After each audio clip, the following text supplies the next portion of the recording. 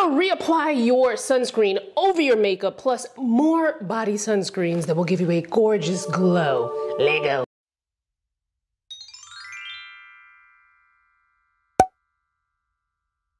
Nah. Gather around. Come in. Listen up, y'all. Reapply your sunscreen over your makeup, because I did a post on Instagram. We lost a few brothers and sisters in the struggle with the comprehension. Reapply. So what you're gonna do is in the morning, you're gonna do your regular skincare routine. You're gonna apply your sunscreen. Enough of your base sunscreen. Give it about 10 to 15 minutes. Go on ahead, go do your hair, go grab some breakfast, watch a YouTube video, preferably one of my YouTube videos. Put your makeup on, go on about your day, but during the day, as you want to reapply your sunscreen over your makeup, here are some options. So one option to reapply your sunscreen over your makeup is to just take whatever base sunscreen you had and reapply it over your makeup with a makeup sponge. This works for some people. It is not my favorite because it mutes my makeup in a way that I would have to actually bring my makeup with me if I'm out and about, and I would have to reapply my makeup.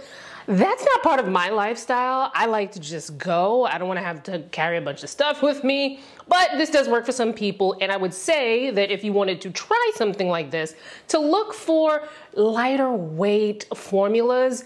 I'm not gonna say a lotion is not going to work. It can. Maybe, your makeup style might be a little bit different than mine. Maybe you don't wear as much makeup as me and a lotion might work for you. But on average, the more silicone-y, some of those clear sunscreens are probably going to be your best bet to apply over your makeup. So I'm talking about things like the Supergoop Unseen sunscreen. And then it's Dupe, the Kroger Invisible Gel. There's a video on that, make sure you check that out.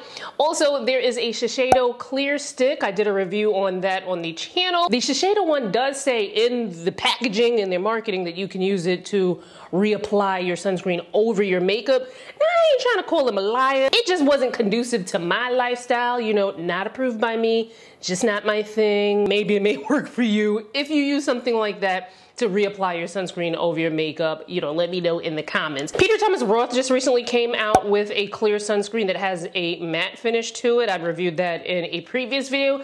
That might be another option for you as well. Things like the Supergoop Glow Stick has a glowy finish to it. Maybe that's your thing. Maybe you started out with a matte look during the day and you're like, you know what? When I reapply my sunscreen, I want my look to be a little bit more on the glowy side. Then that might work for you. You may need to reapply your makeup to, you might have to do a whole production, which is why it's not my favorite, but it could be your favorite. And if it is, let me know in the comments. Another option to reapply your sunscreen over your makeup is with a mineral sunscreen powder. Now, unfortunately, there aren't a lot of good options in this area. I have tried a lot of them. I would have to say that the Supergoop Resetting Powder SPF 35 is probably one of the best ones out there. Now, make sure you get the ones that are colored. I use this in Deep.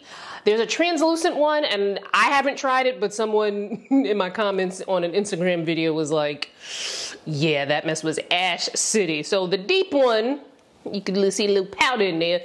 The Deep one is probably going to, be the best bet for a majority of us with deeper skin. This is a pretty penny.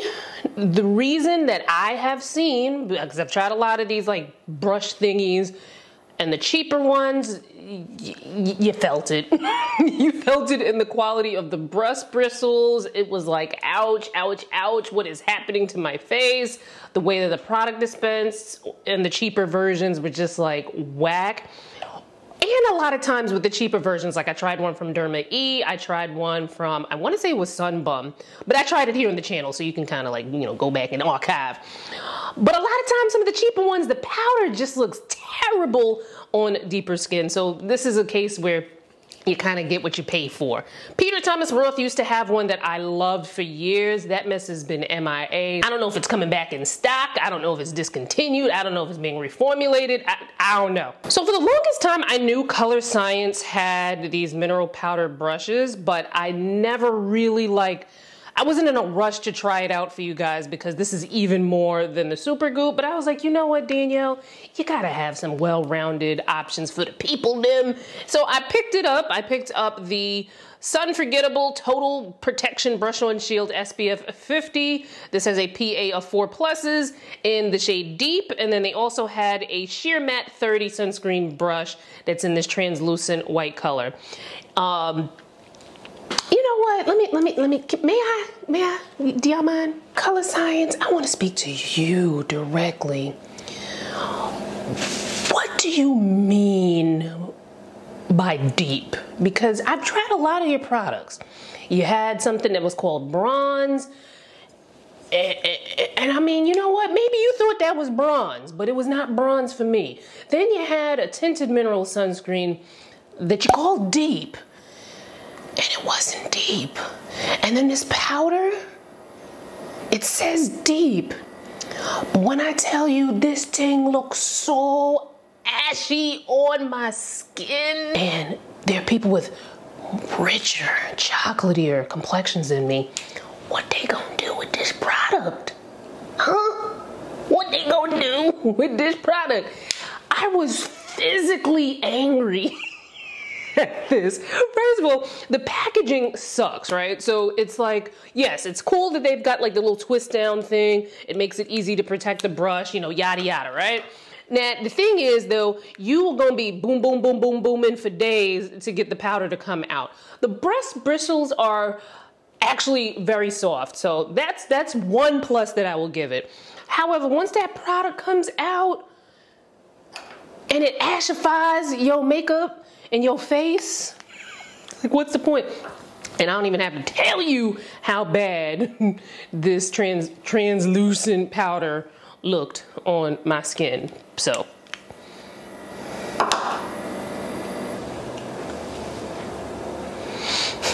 all right, y'all, so I'm over here trying to find where I can make it look on camera the way it looks off in person, because I realized that on camera you're probably looking at it like, okay, you're being really dramatic, it looks fine, but in person it is off. Hopefully it is coming off as off here in this lighting. But obviously, if your undertones are a little bit different than mine, and if you're lighter than me, the deep will work much better for you. But it looks like I put on powder that's too light and off an undertone for me. This is the side with the deep, and then this is the side with the translucent. I think you can tell because my blush looks off here, and it didn't look like that before I put the powder on. And that's not, for me personally, that's not something I would want a mineral sunscreen powder to do to my makeup. I'm not being overly dramatic. It's just that, you know, on camera it might look a little different to you. And of course, it could just be me. So if you've tried the Colorescience mineral sunscreen powder and it worked for you, please let us know in the comments. So yeah, this is the only real like viable option that we have in the mineral sunscreen powder brush that you can transport pretty easily option that we have out there. I'll link it in the description box. Some people ask like, ew, that's so dirty because like you can't even wash that brush. Yeah, you can wash the brush. What you do is you get your little brush shampoo, or you can even use one of those like dry shampoo brush sprays kind of thing. Like you can kind of spray that in between before you wash it. I'll link a couple of products in the description box so you know you can get the tea and you know get them. But you can just take some brush shampoo. Now obviously you don't want to like wash it submersed like this because then the product's gonna dispense, you're gonna waste the product's gonna mix in with the water, it's gonna be a mess. I would very gently just give it a good kind of like, you know, and then let it dry standing up. But you can wash the brush. I prefer something like that because it's easy to carry around, virtually no mess, and you know, it can get a little messy. But some people do ask if there are mineral sunscreen options that come in loose powders, and I tried one in a previous video. I'll link it in the description box, but when I tell you when I was looking for loose mineral sunscreen powders, again, there weren't that many options, and some of them looked a little off of the deeper skin, but I'll put what I can find in the description box. Another option for reapplying your sunscreen over your makeup is a SPF makeup mist. Now you want to make sure, my dear friends out there, that the product that you are picking up can be sprayed over makeup, because not all sunscreen facial mists are meant to be sprayed over your makeup. Some of them have, the way that they spray, the particles are a lot bigger and theoretically, you could put that over your makeup. I think you're gonna be mad, but when the big droplets hit your face and leaves like the marks on your face, because typically those are meant to be sprayed in your hand and then applied to your face. They're not meant to be like sprayed directly to your face. If you find a way to use a regular SPF facial mist and it works for you to reapply it over your makeup, let us know in the comments. But typically, something like this is the Supergoop Resetting Refresh Spray, which they recently reformulated. I like the old one, I like this new one. To me, I don't really see that huge of a difference with the reformulation, but if you did, let me know in the comments. Something like this, the way it sprays, it's finer, it's more meant to be, you know, for reapplying over makeup. Now, you also don't have to have makeup on to use this to reapply. You can, of course, have a bare face and use something like this to reapply if you just like the cooling feeling. Cooler also has a SPF makeup mist that you can put on over your makeup. I will link that in the description box. I just don't have it here. What are your favorite ways to reapply your sunscreen over your makeup?